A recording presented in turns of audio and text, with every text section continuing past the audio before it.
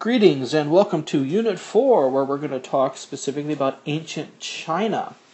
Ancient China is again one of the oldest civilizations, starting civilization about 1,000 years after those civilizations of Mesopotamia and Egypt.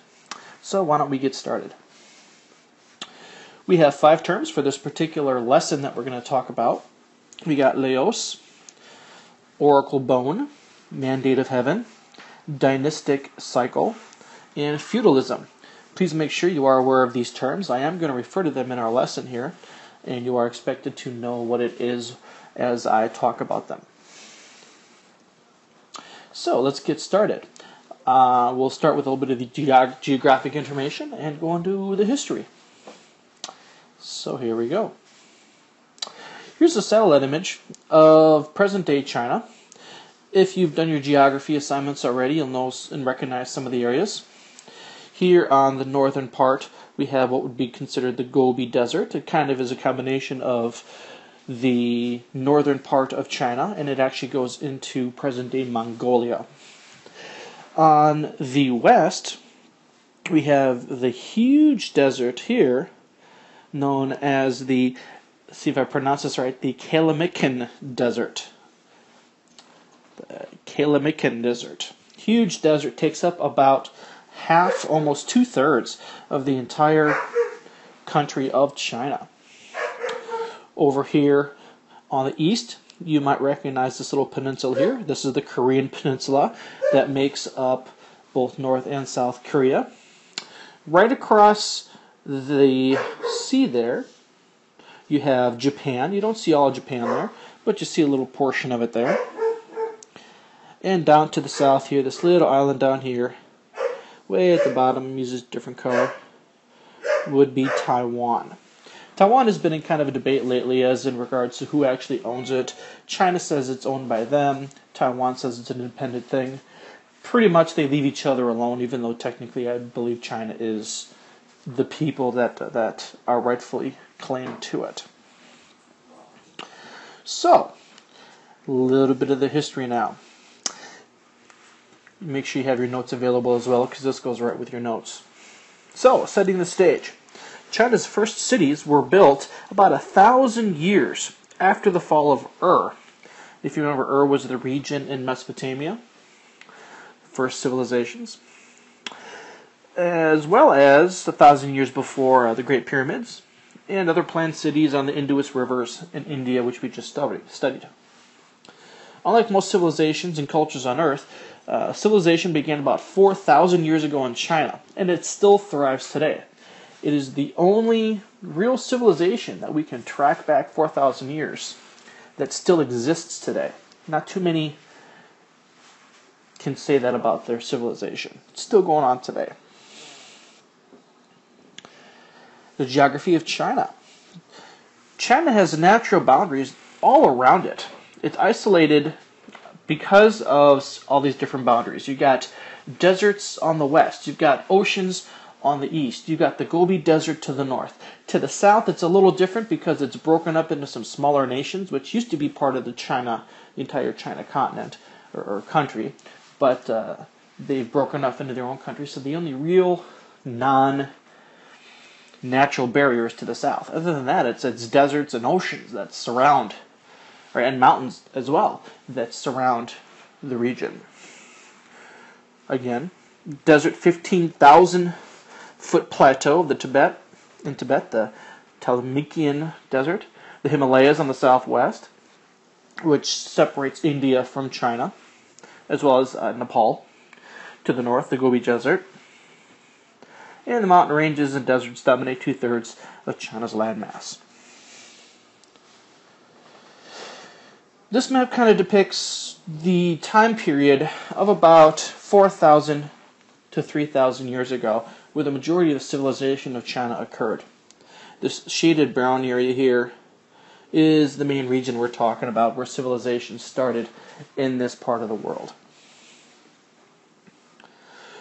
As with all the other civilizations we've talked about so far, the river systems were extremely important to the survival of Chinese civilization. Here we're actually seeing an image of the Hanghe River, which is in the north part of China. What makes this unique is, and you can tell by the pictures below, is it actually deposits a large amount of laos. Basically, it's just dust that flies with the wind and lands in the water. The water looks brown because the desert winds have blown all that laos into the water, and it's just flowing downriver. Looks kind of nasty, but it's basically just dirt or silt. And you can kind of see the path that the river flows here. Starts up in the top here, over by present-day Beijing, a little bit south of there. Runs up and down to the northern portion and back down into the middle of China. Very important river system. There are some offshoots of that river, but most of it's a pretty wide, pretty long river. Another river system we have is the Yangtze, is how we'd pronounce it. It's the Changjiang, which is in central China. It flows east from the Yellow Sea and is about 3,988 miles long. It is the longest river in Europe as well. Sorry, the largest river in Asia. I apologize. Environmental challenges. The rivers, just like in Mesopotamia and the Nile and the Indus river systems, which we've talked about, they flood. Same thing happened here in China. So lots of flooding causes natural disasters for those civilizations along these rivers. Because of this, it makes trade difficult. So settlers had to become self-dependent. Couldn't get a lot of stuff in, couldn't get a lot of stuff out because of the mountainous area and the uncertainty of the rivers and transporting on the rivers. So they kind of had to fend for themselves. Subsistence farming primarily, where they had to grow their own stuff to survive it for themselves. Geography did not make invasion impossible, though. Only 10% of China's land is suitable for farming. Most of the farmable land is on North China's plain between the Yellow River and the Yangtze River. As you can see on this map here, about half to 2/3 of the entire country is, you can't do any agriculture on it because of deserts, mountain regions, things like that. These green areas, the darker the green, the more agriculture they can do. And the reason for the lighter green is those are mountainous areas. You can do some agriculture, but nothing on a huge, massive scale. Lots of rock, lots of hills that don't make agriculture realistic. Alright, let's get into some of the history. Early dynasties. Here, this map is showing us East China, right across from the eastern China Sea, between butted up against the Yellow Sea. We've got two different dynasties that were some of the first recorded dynasties in history. There was a dynasty before this. There was no written record of it. It's tradition, or it's mentioned in stories. But these two we actually have documents for. The Shang dynasty and the Zhou dynasties. And you can kind of see here what areas that they controlled.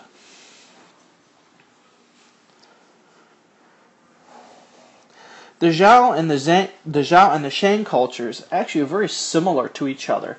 Even though they were ruled by two different dynasties or families, there really wasn't a lot of difference between the two and how they ruled, as well as how they ended up failing. The development of Chinese culture.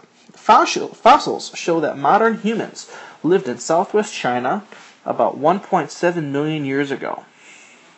According to legend, the first Chinese dynasty, the Zhou dynasty, started about 2000 BC, 4,000 years ago. Chinese viewed everyone outside their culture as barbarians.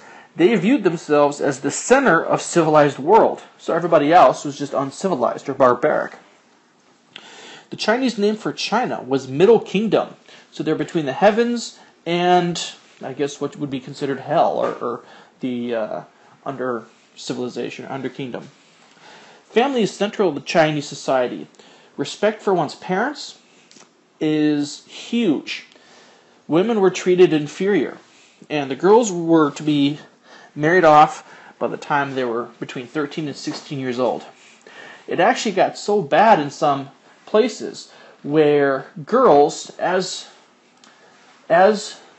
they would have to be married off, do the household chores, totally inferior, and as the males, the boys grew up, it got to the point where the boys would actually have to tell their mothers what to do. They would have more authority than their own mothers as they got up in age. So it's very much a male-dominated society. The religion. Spirits of their ancestors had power to bring good fortune, not seen as gods. They're seen as spirits. If any of you have seen the cartoon or the Disney movie Mulan, they kind of talk about that in the beginning, where the family goes to the spirit of the family, the spirit male sides of the family, to help them get Mulan to be successful and be safe. Just as a little example. The use of Oracle Bones. Priests scratching questions on bones. They apply a hot poker, and the bone would split, and these priests would interpret the cracks. Interesting type of religion, if you ask me. If they did things they didn't understand, this is one religious practice that they would do. There were no links between spoken and written language. One could read Chinese without being able to speak it. All parts of China learned the same system of writing, even if they spoke different languages, thus unifying parts of China. Needed to know 1,500 characters to be considered literate. Scholars knew more than 10,000 characters. You want to kind of relate this to like numbers and letters in our system of English. You could understand numbers and not understand words. Vice versa. If we say like the number 1, try to explain the number 1 to somebody without spelling it. You can explain it without having to spell it out. Okay, it's kind of the same thing here. In here, just some alphabetical symbols that they used that we've been able to translate.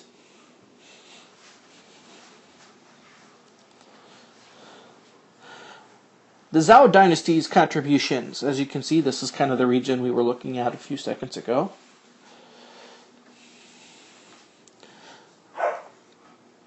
The Zhou and Dynastic Cycle. In 1027 BC, a people called the Zhou overthrew the Shang. They were culturally similar, however. The Zhou believed in a mandate of heaven or divine approval to rule. The mandate of heaven became central to the Chinese view of government. This helped explain the dynastic cycle, a pattern of rise, decline, and replacement of the dynasties, if the spirit did not approve of one king's rule. This is how they explained or justified being able to kick one dynasty or family out of the ruling people. And we'll see a little bit of example of that cycle in a second here. The mandate of heaven says that a dynasty was chosen by some sort of god or some sort of higher authority to take over the previous dynasty, as you can see here. They're founded, they receive this mandate, which is like an order from the spirits or the god to take over and rule the people. And for a while, as you can see, they do great. People like it, the dynasty is successful, but as societies get more successful or governments get more successful, they want more power. And that's when the people start losing faith in their government, and you start the inevitable decline.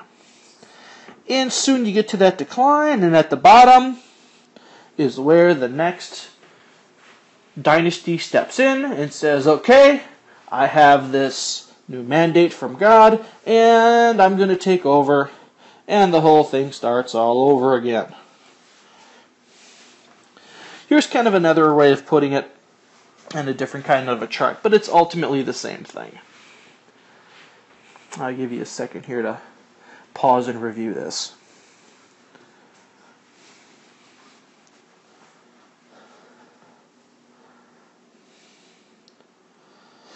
Alright, the Zhou and the Dynastic Cycle.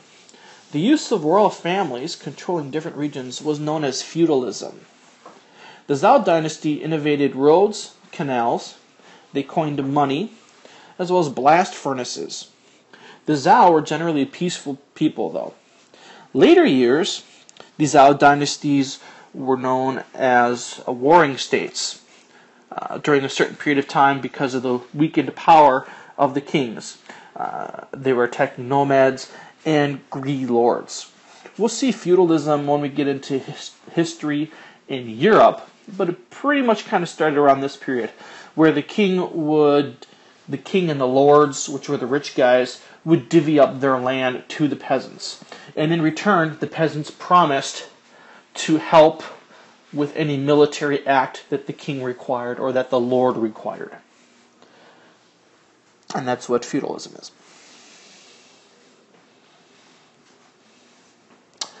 And as you can see, during the warring period, lots of different smaller states came about. The king or the ruler of the dynasty did not have a lot of power. It ultimately became where the lords had the power of their specific regions, their areas. And this map kind of indicates that during this time span of about 50 years.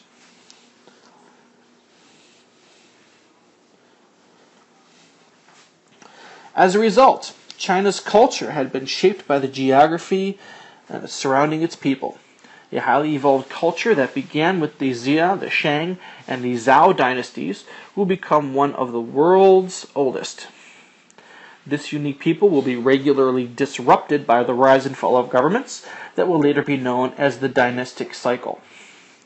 Our studies in this unit will focus on 5 of those dynasties: the Qin, the Han, the Tang, the Song, and the Yang. And there you have it. Feel free to go back and look at this video again if you have any other questions or you might have missed something. You can also contact Mr. Vincent for any clarifying points. And finally, all the notes and information for this unit are on the SLC website. Feel free to look there as often as you need. And I hope you got something out of this little lesson. Have a great day.